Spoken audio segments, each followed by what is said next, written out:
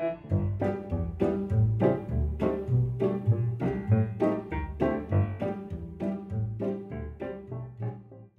everyone, today I'm going to show you how to make a very simple dish using Kaki, Japanese persimmon. It is in season right now and it is so good, so I'm going to show you how to enjoy it with your favorite dango. So I hope you enjoyed this video and I hope you can try it out. To make dango, I'm going to use Shiratamako. Dry ingredients are usually available overseas, so I hope you can find it.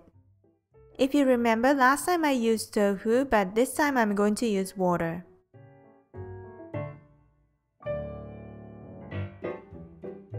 Put all the ingredients in a bowl and knead until smooth. Adjust the texture and knead until as soft as your earlobe. Now divide the dough into 8 small pieces. Roll into balls, then press the center. In this way, dango cook evenly and faster. Okay, now let's make matcha green tea dango.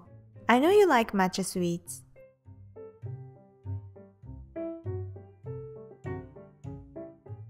You can make the same as the white dango, but sift the matcha powder before mixing.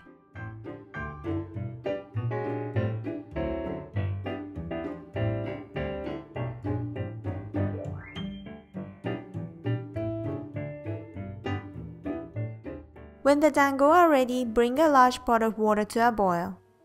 Gently drop the dango. After a few minutes, dango will float to the surface. Then boil for another 1-2 minutes. Transfer into cold water.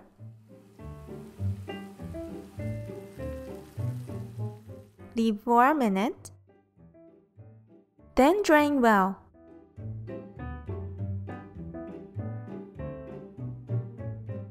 If you are not eating them all, you can store the dango in the freezer. Make sure they don't stick to each other. Now cut Kaki, Japanese persimmon, into bite-sized pieces. I bought seedless one. Place the Kaki and dango in a dish. Sprinkle with Kinako. Finely chopped nuts were really good too. Then pour some Kuromitsu. And now it's done!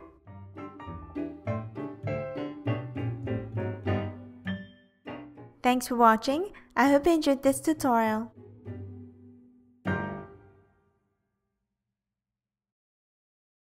Shiratama は昨日大量に作ってそれを冷凍して自然解凍しました。そうすると冷たくてフルーツと合わせて食べるとすっごく美味しいです。いただきます。